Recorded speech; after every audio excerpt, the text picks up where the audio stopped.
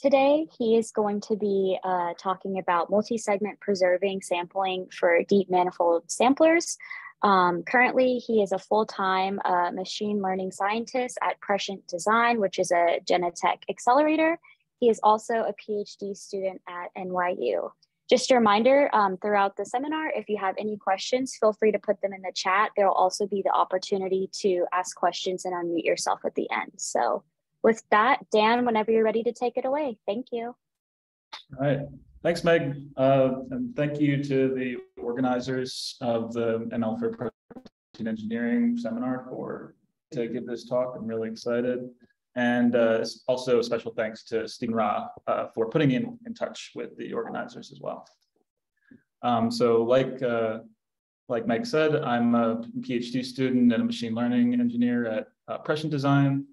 And I'm advised by Rich Bonneau and Kyungin Cho at NYU. So let's just sort of go ahead. Oh, there we go. So at a high level, I'm going to present our work on multi-segment preserving sampling. And what this method is it's an alternative sort of sampling procedure for generating protein sequences, alternative to the procedure that was presented in this function-guided design paper, Grigorievich et al. In 2021. In which we introduced this deep manifold sampler for protein sequences.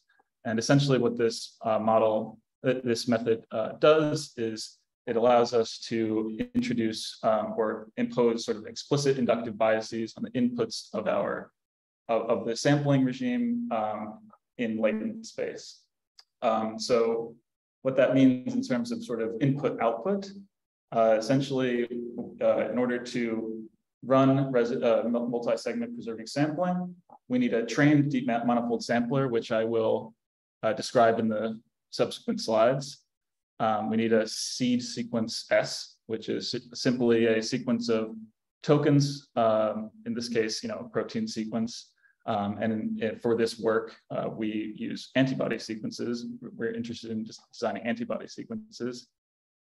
And thirdly, the third input to this method is a collection of intervals in which essentially these intervals are describing the regions along the sequence which we do not want to perturb or we want to hold fixed. And this sort of speaks to the core of the method. Essentially what we're doing is we're specifying a list of segments that we'd like to preserve and allowing sampling to proceed along the rest of the sequence, and this is done inside of the latent space in a sense that we're traveling along the manifold, but only in select directions that allow us to modify the regions of interest.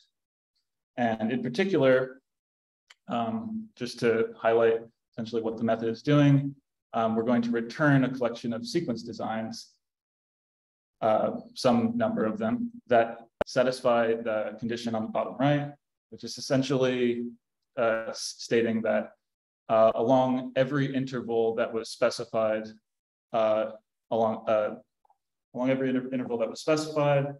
the design sequence now essentially matches the subsequence in the seed, and that is this is essentially the method, the core of the method. So before I describe how multi-segment preserving sampling works, I'd like to first provide some background on what is the deep manifold sampler.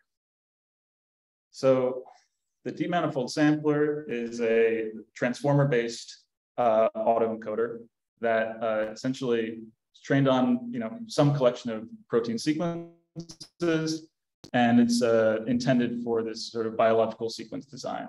And so what that means is in sort of the classic denoising autoencoder setup, what we're going to do is we're going to take a unperturbed sequence X, sample a new sequence called X tilde by using some kind of corruption process. This is a discrete corruption process, and it's something like delete a few residues here, insert some residues over there, maybe swap out some residues in another place. And what we're going to obtain, like I said, is this x tilde and a change in the length of the sequence. So this is sort of one of the attractive parts of the deep manifold sampler framework. Essentially, the model learns to be able to essentially denoise not only mutations but also indels in the sequence. And so how it works is essentially we're going to, what we've done is we've sort of engineered a delta L, and we've corrupted a sequence. We encode this sequence into some latent dimension called z tilde. You can think of this as the sort of the learned manifold. Eventually, the Q theta kind of captures a manifold of sequences that are, it's like a low dimensional representation that is essentially supposed to describe sequence variability or, believable naturalness of sequences. And we use this in order to train and sort of an auxiliary delta L sort of length predictor. So we're going to be able to sort of in the training phase, we're actually going to sort of classify whether or not, how changed is the sequence, like how much is the length changed? Is it changed by sort of -3 or +2, 0, et cetera. And in the inference phase, we can sort of sample new lengths by providing this z tilde and then sampling a multinomial that this classifier has sort of emits at given this input. So this module is essentially like a length predictor. The second sort of stage of this model is we take the corrupted z tilde and we transform it into the known length. This is in the training phase. We transform our sequence from some corrupted sequence of some length back into the original sequence. So essentially here we're learning a length transformation that is essentially it's described in this work, and it is a sort of local average or smoothing of the latent embedding, either to expand or contract it in the number of rows that describe it. So we use this length transformation. We transform back the sequence back into its original length, and then decode. And in the training phase, essentially, we evaluate the cross entropy loss of this sequence, and in the sampling phase, we're able to sample from the logits by applying a softmax and then sampling from the multinomial. What this captures is sort of a non-autoregressive language model that is capable of modulating the length of a protein sequence. There's also this auxiliary oracle, which I'll describe in the next slide, but essentially we can also co-train a oracle or pseudo-oracle that's able to predict some property of the sequence. So for example, in the original sort of work, what we did was we trained a function oracle that learned to classify Go terms. And so what this allows us to do is, based on this latent embedding, we're able to infer the length, the true sort of length of the sequence. We're also able to infer the functions of the sequence. So that is the sort of the general sort of deep manifold sampler framework. And in the original function guided design paper, we proposed sort of a gradient guided design framework. What this means is using the same sort of model, we in the inference phase are able to apply this corruption process, essentially discard this true delta L, because here in this case, we're sort of searching for new protein sequences, provide this X tilde into the encoder, AKA sort of embedded onto the manifold. We then take the embedded sequence, provide it to the length predictor. And like I said, we can now sample sort of the sample from the multinomial distribution of this given by the length predictor, which will provide sort of a collection of delta L's that we can then provide to this length transformation, and then thereby inducing sort of a collection of sort of not yet decoded outputs, still sort of hidden representations, but now they are length transformed. And then we can essentially decode and apply, and therefore obtain sort of new sequences by sampling again from the logits that were reported by the transform decoder. And in case where we have attached sort of a pseudo-oracle to it, we can also sort of use this pseudo-oracle in order to guide design. The idea is that since this oracle sort of lives on the manifold, it's consuming these corrupted, these latent inputs and reporting whatever label that is associated with this sequence.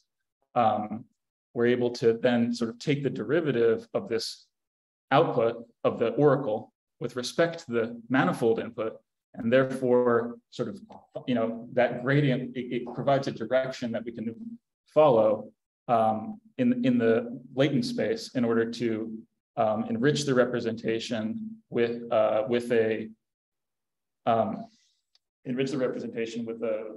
information that regarding the label that were of interest. So, as a concrete sort of example, here what we did was, we started with this beta protein that had some collection of known functions. So you can imagine that a perfectly trained oracle is going to report these functions. And then we sort of guided by providing this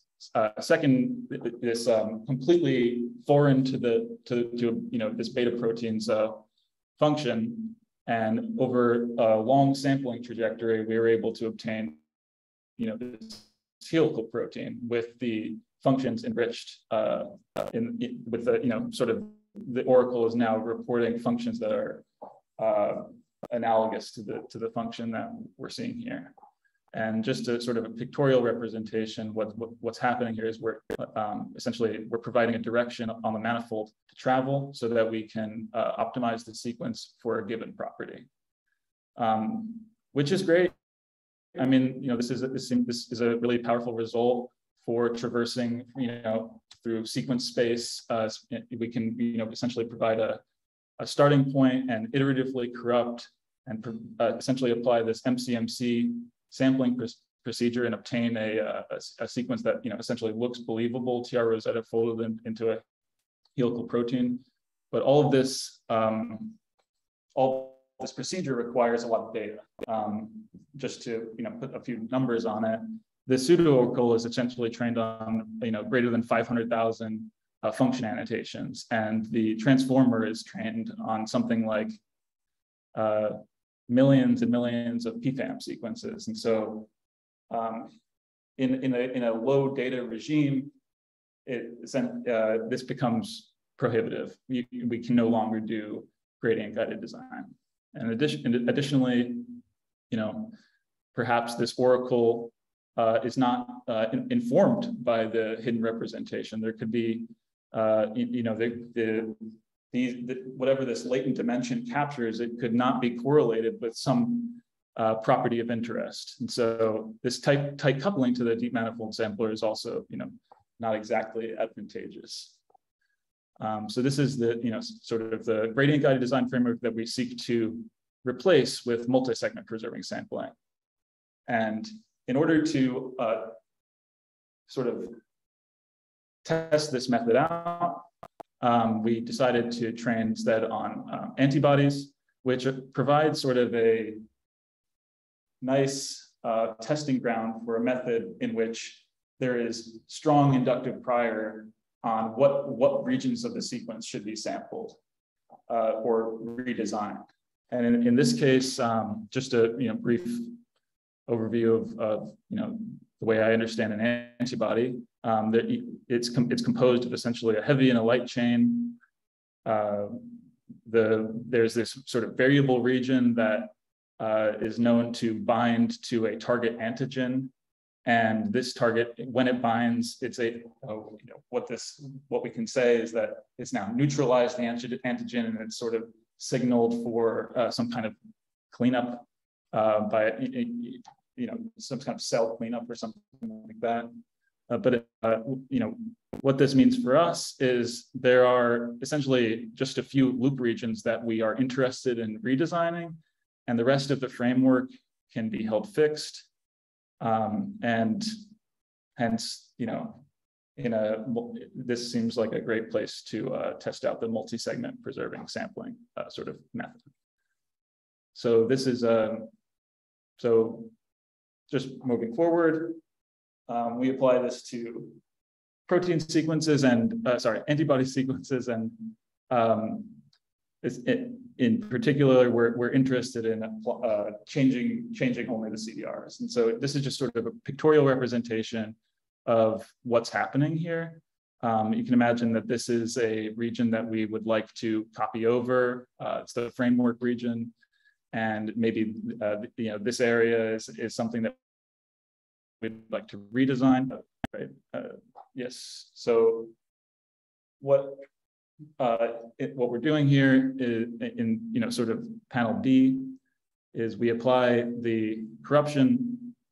Some of these corrupted inputs are not considered because we would like to preserve that region, but we do allow design to happen along these pre and post fixes of the preserved sequence. So this is just sort of a pictorial representation of what's happening here. Still performing the MCMC, but we're not allowing some regions to be modified. And so the way that this works is just going back briefly, just to remind, it's still the same model. And so we have a length predictor that reports 1 delta L. And this oracle is no longer attached to the manifold sampler. And so we're essentially just running this subgraph of this picture. But in order to allow length changes along regions of the sequence that we're interested in, we assign subdeltas, we can say, that are the change in length will be sort of proportional to the size of the interval of interest. And so here, what we're stating is basically, if we're standing on some interval that has some length, we're going to consider it, how much, sort of length mass it takes up over the entire collection of intervals. And we multiply by some reported by the length predictor delta L. This yields some sub delta, which is less than the original the delta L that we're multiplying here. And if you were to run over the intervals, you would, and sum over their sub deltas, you would recapitulate this delta L.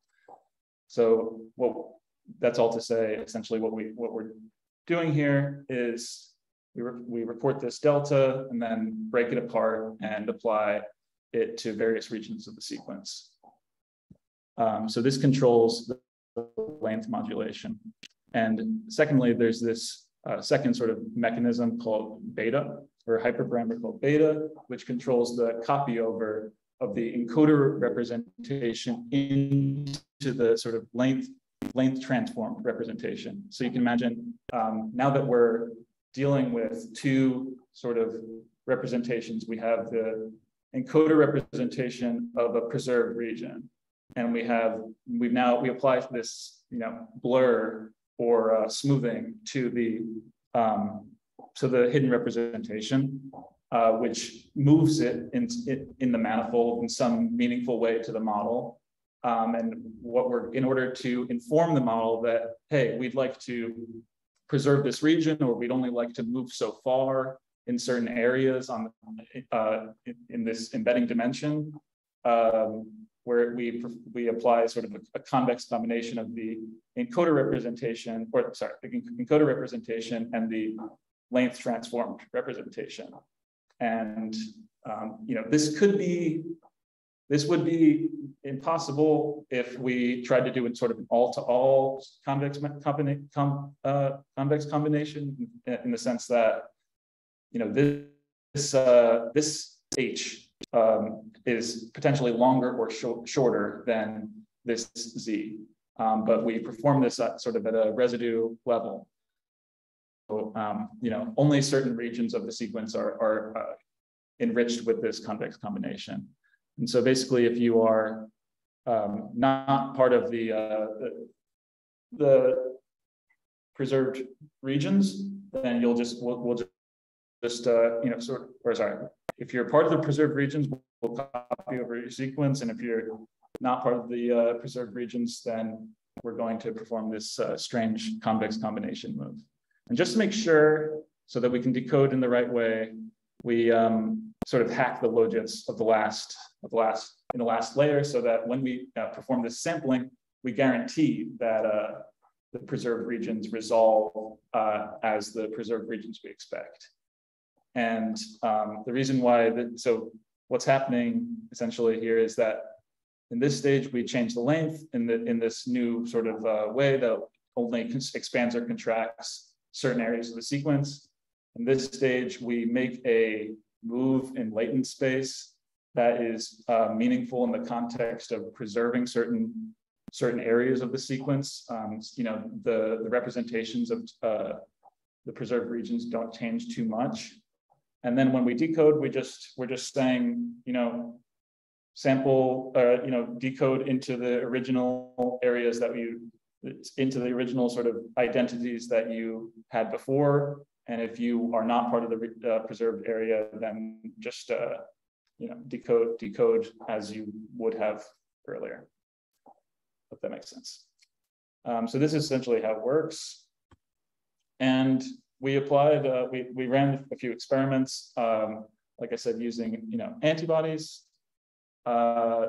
We evaluated with sort of 3 sort of metrics. So the way that we trained the model is we took paired chains from the observed antibody space, so heavy and light chains, and trained a model to consume these inputs, and then evaluated by simply taking a look at how much are we changing the length of regions that we allowed to sample.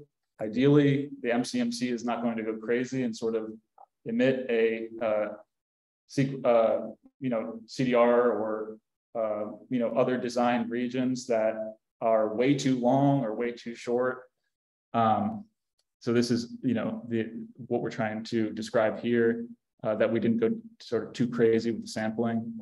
The second piece that the second way that we evaluate is by training a surrogate GPT-2 model on a collection of antibody sequences, sampling only the CDRs, and then looking at the log likelihood of the samples and the log likelihood of the training set, and confirming that there are essentially, there's overlap in the distribution of log likelihoods.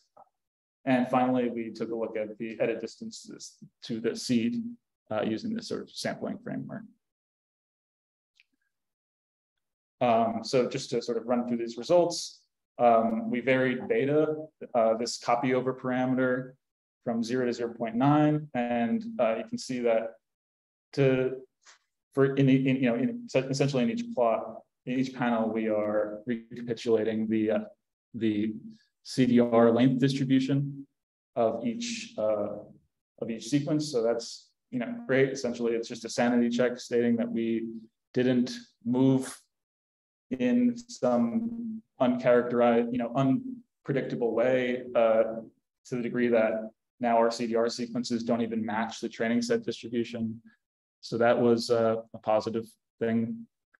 The second way that we evaluated, like I said, we did this, took this log likelihood under this external surrogate trained model, varied the betas, sampled our sequences, and then essentially confirmed that to a substantial degree, or we're matching log likelihoods. There is some shift here, which essentially could mean that some of our CDR sequences that we're sampling are not recognized by the GPT-2 model, and the interpretation there is that maybe some of these sequences are novel and not drawn from the OAS. So essentially here, it's reliable enough, but maybe there's some novelty. And finally, we looked into the total number of edits of this sequence, and to a modest level, as you increase the copy over, or you decrease the copy over. Essentially, what this is saying is we'd like to for beta equal to 0.9, we're considering more the length transform representation than the encoder representation. Beta equal to 0, we're considering more almost exclusively the encoder representation.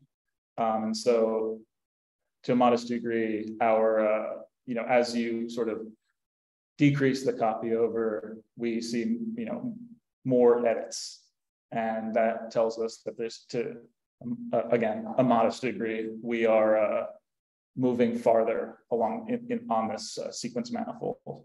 And in one example, our CDR sequences seem to have this monotonically increasing edit distance. So for beta equal to 0.9, again, the CDR sequences were more redesigned than in the original sort of beta, copying over the encoder representation completely. So we viewed this as a positive, that beta to some degree it does control the way that we move it in the latent space. But there's no free lunch with this method, and of course there are some limitations. In general, the way that we distribute this delta L is biased in a way. First of all, we're biasing towards the relative based on the size of the interval. And so what this means is that large intervals are likely to change in length more than short intervals.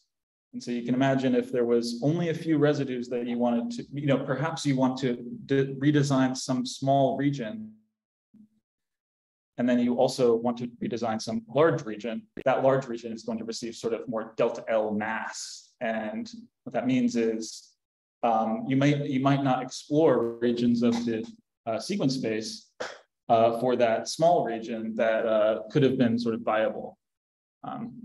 I guess we could propose sort of one possible solution is just to jitter the sub deltas. And so you distribute according to the policy that I described earlier, which I'll just go back to. Here's the relative size of the interval, and we're multiplying by delta L.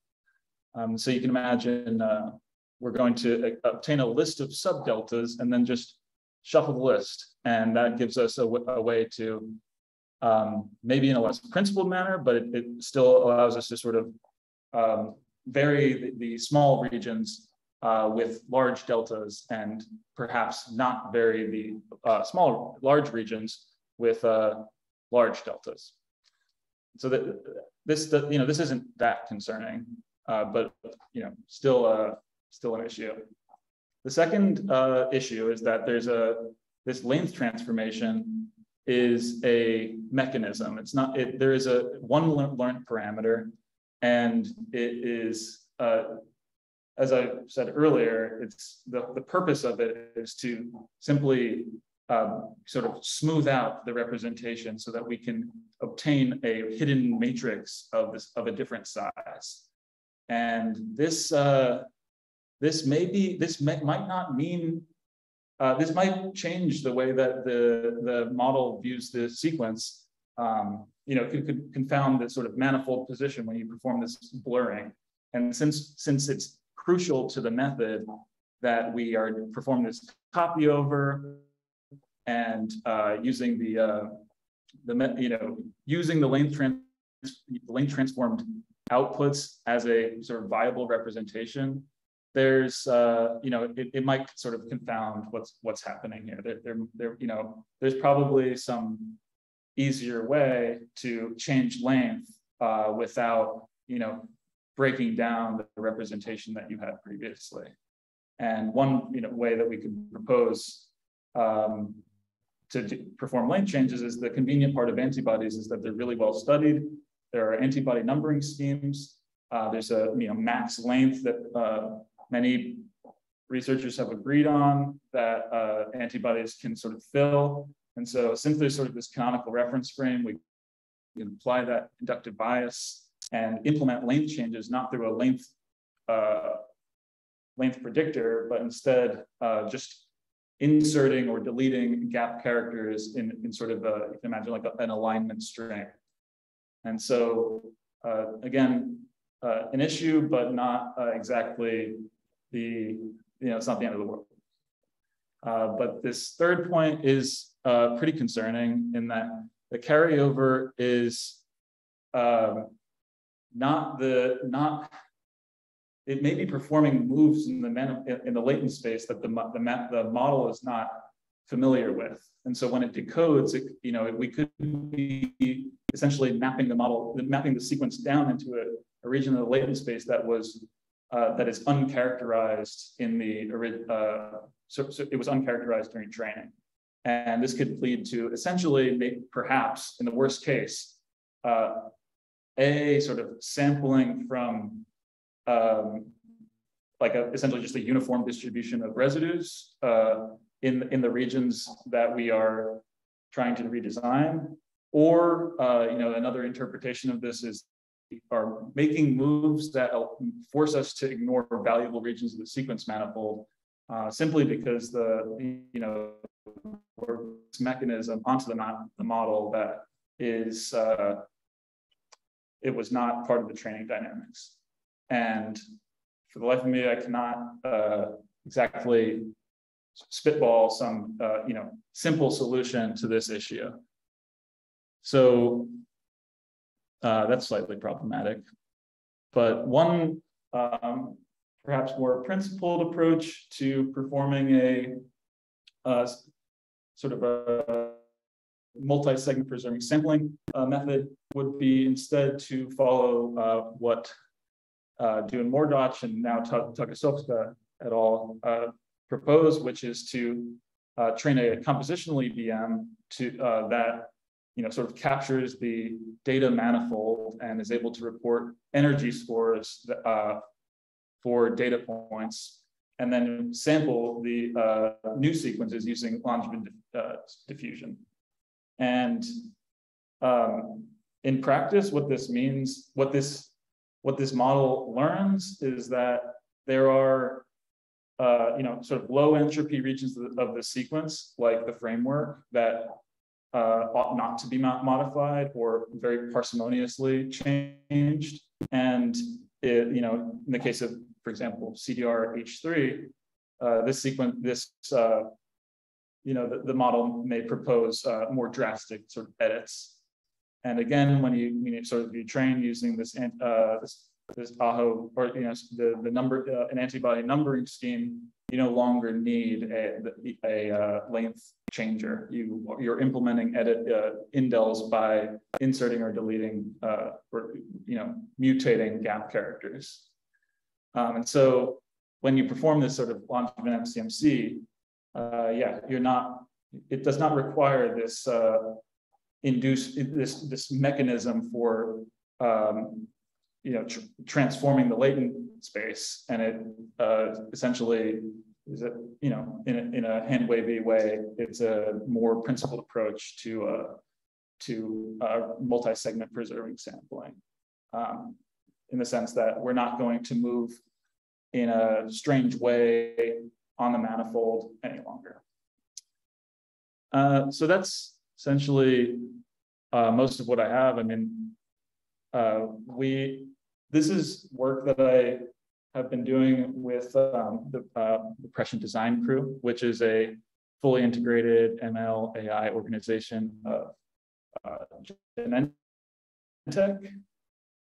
We were essentially what this group is an interdisciplinary group of computational biologists, engineers, machine learning scientists, where we're tasked with biologic design. What our organization is composed of is essentially 4 arms that allow us to stand up some kind of molecular design platform. Namely, we have a structural and computational biology group, which is concerned with sort of maybe more mechanistic modeling of protein sequences and characterization of our designs. We have a machine learning group that is essentially the cast of folks that are proposing generative models and sampling schemes that allow us to form propose new sequences that we may or may not test in the lab. Thirdly, we have a sort of frontiers research group, which is led by Kyunghyun Cho, which is a group of more theoretical machine learning scientists who are more farther looking and concerned with developing theoretical ML that eventually may sort of percolate down to the machine learning group and be used for the sort of concrete task or application of drug design.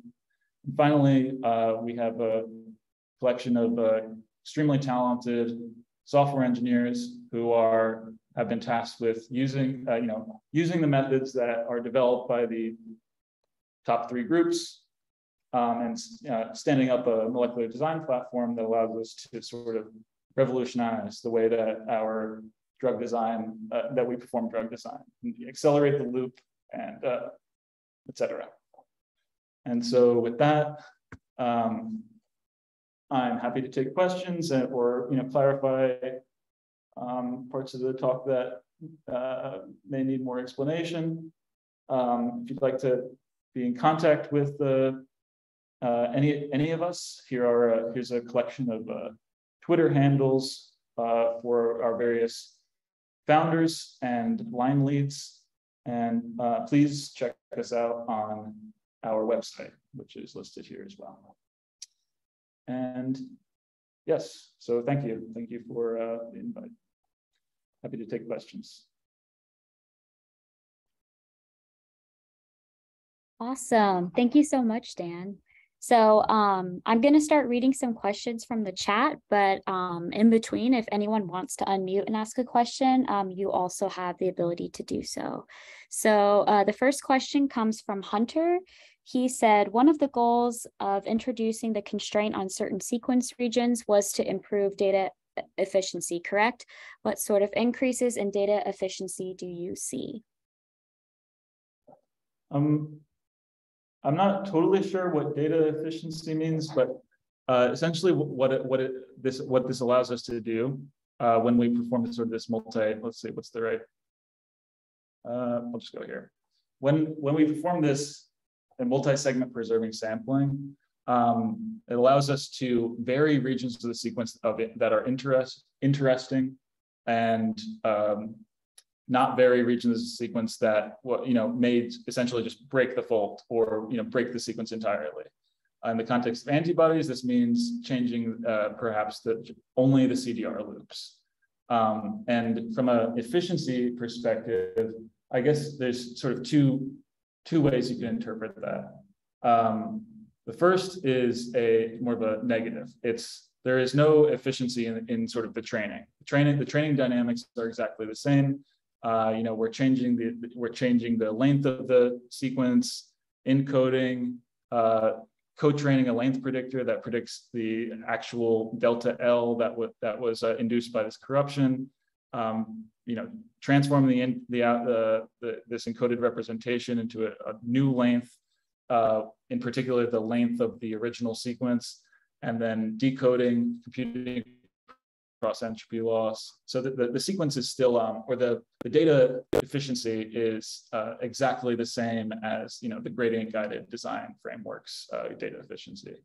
In terms of sampling efficiency, I guess there's an argument that our model or this method is exploring regions of the sequence manifold that are more of interest. So in the classic sort of MCMC setup, the idea is that MCMC will, left unchecked, it will traverse and all around the manifold and obtain and be able to sample essentially every sequence that you would ever be able to obtain just by doing a sort of a random walk along the manifold.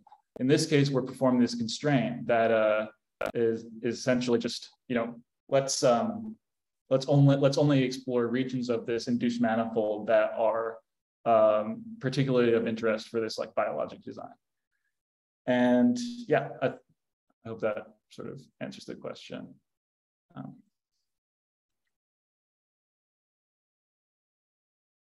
Awesome. So Marshall Case asked, have you ever experimented with changing the framework region and CDR together with data sets that include clonotypes, families of antibodies?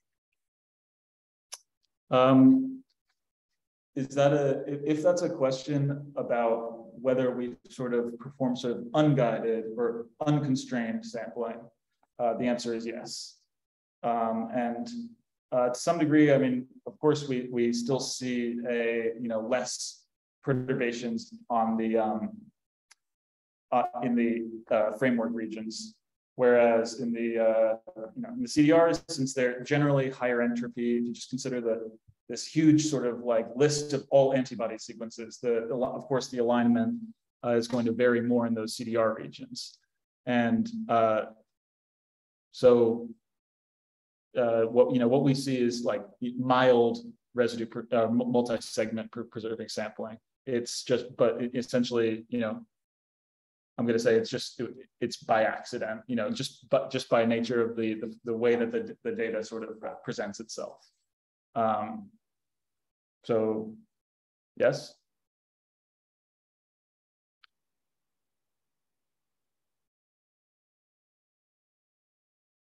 Awesome. Anna Lujan asks, how many mutations does your model make per variant?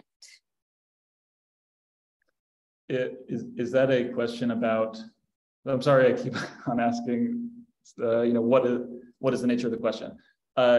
If that means, what is how many modifications we make per seed, that is a really interesting question. I don't know offhand. But the one answer is that some seed sequences, especially if you're drawing them from a set that is not the observed antibody space, some sequences are already sort of off the manifold. And so if you encode, I'll go back to this visual description.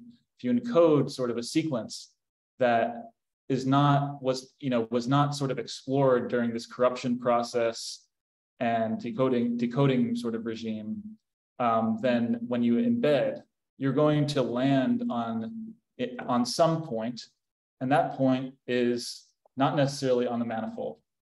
And so when this happens, and you perform sampling or residue preserving sampling,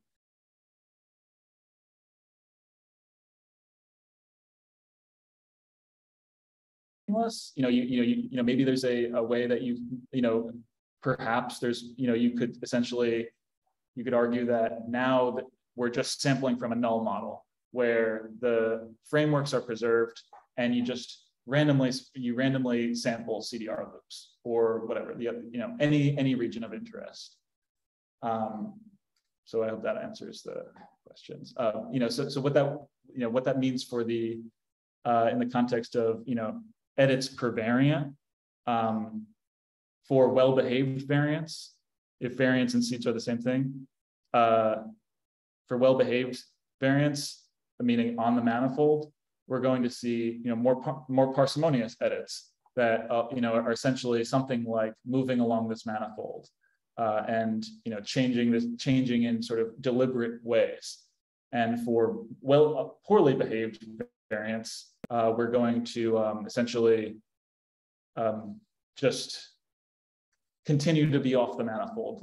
Where we travel in this this latent space is unpredictable, simply because the training did not capture those sequences. I mean, for example, like you provide an enzyme to this antibody trained model. What might happen is it's going to be very confused. You're saying preserve some regions of the sequence that when you embed those preserved regions, it's going it's almost we can't predict where what the embedding will look like there when you essentially project an enzyme sequence into this antibody manifold, and you choose to sample some regions of this sequence. It's going to be at best, what would happen is it might sort of push it towards the antibody manifold, and perhaps try to create a CDR out of some just random substring of the sequence, or what have you. So hope that answers the question. Awesome. I might have missed this at the beginning, but is there any chance that this model will be like generalized to use for other drug designs that are beyond antibodies, or is it pretty antibody specific because of like the CDRs and how you're embedding them? That's a good question. In principle, you could use this method on anything. So, for example, again, with enzymes, you might have a family of enzymes that you're quite interested in. And perhaps what you'd like to modify is the catalytic triad of your sequences. And so, you would provide the sequences to this. You train a model on this family of enzymes, or all enzymes. This is a heuristic that you'd maybe have to figure out, and you would proceed by choosing to preserve certain regions of that sequence, and then sample new parts of the sequence, like the catalytic triad. And so the answer is something like yes. You can apply it to other methods, but we haven't tested it on other methods. Other protein families, and in the context of sort of like a general protein language model, like your ESM, your ProGen, what this model, I'm not sure what the model might do there. When you choose to preserve certain regions of the sequence.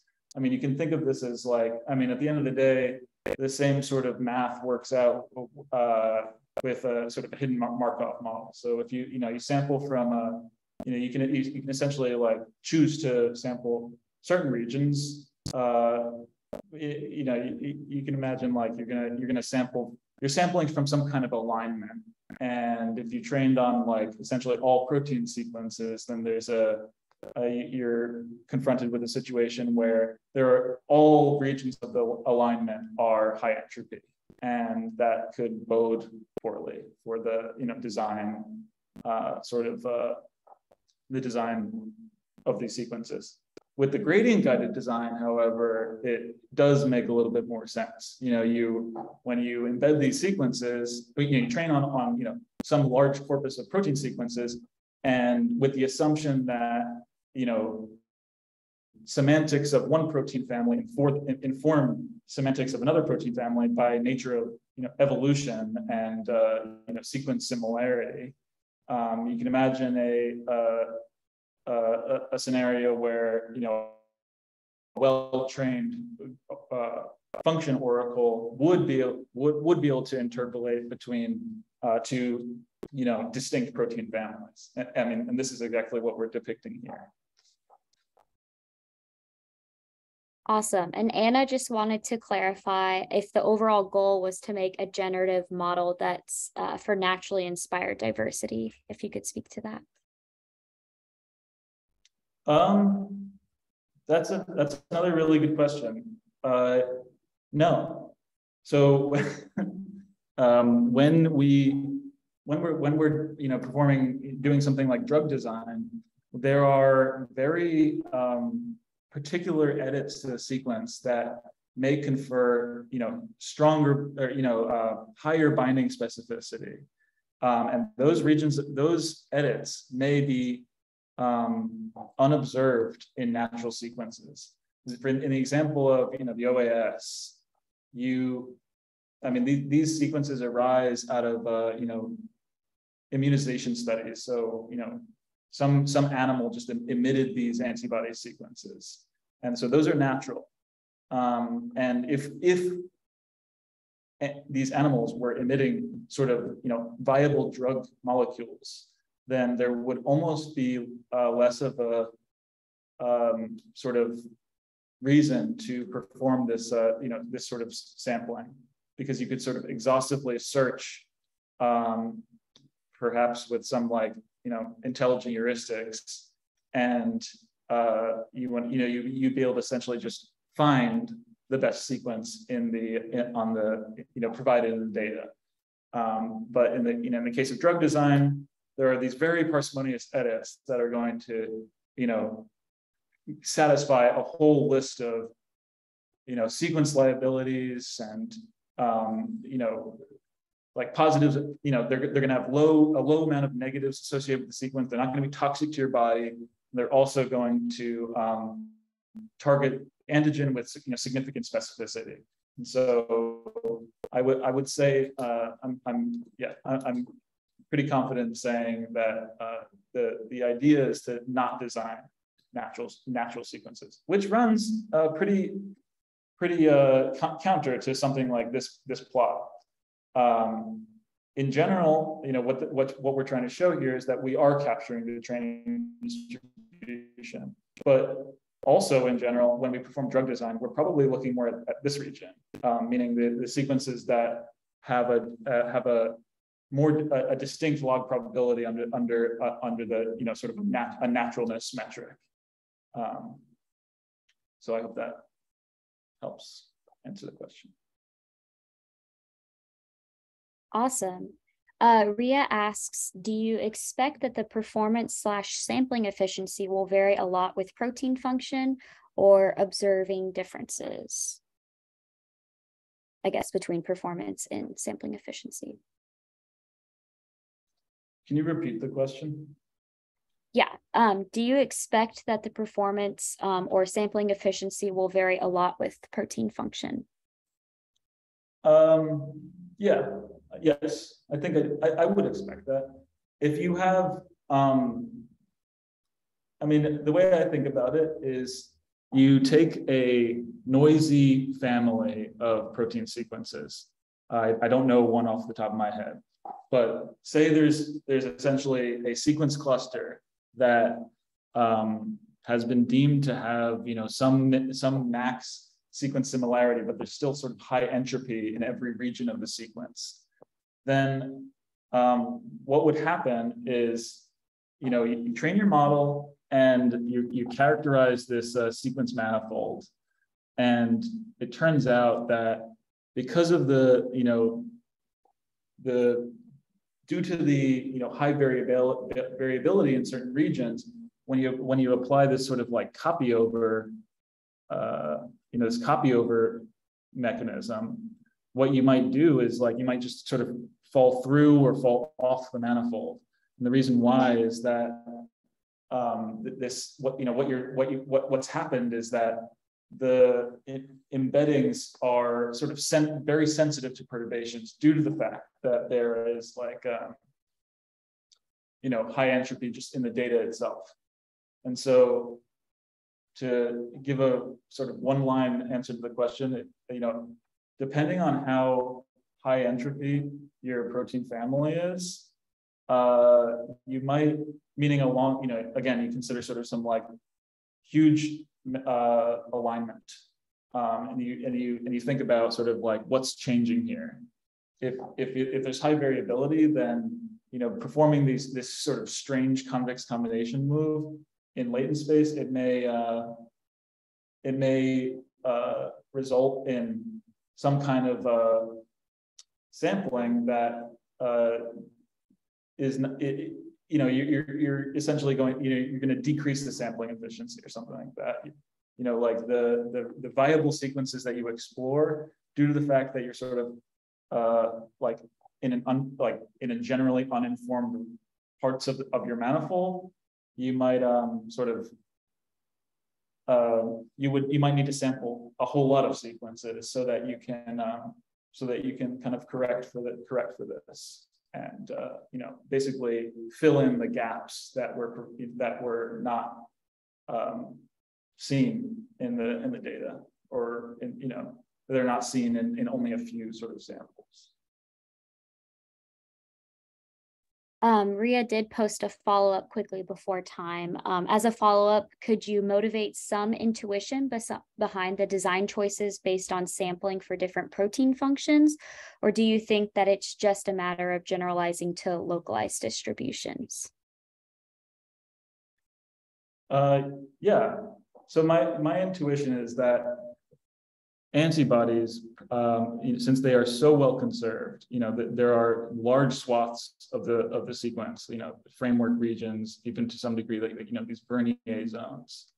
They are a ideal sort of testing ground and a protein family to apply this sort of sampling to. And if there are other protein, I know biology on a nucleic basis, and so if there are other protein families that are sort of exhibit this behavior, then they may be also viable sort of sequences or families for this sort of sampling regime, and yeah, that's sort of my intuition. But I would also say that perhaps for these protein families that are more variable, the better sort of framework to use is the gradient guided design framework. The reason why is because there we can sort of assert that evolution is quite informative. And the annotated function of a protein in a certain family is correlated with the annotated function in a different family. And so what this oracle learns is something like it's able to leverage this in all of the data there, and create a data manifold that sort of captures certain regions of this manifold are enriched in sequences of certain functions, and other regions are enriched in other functions.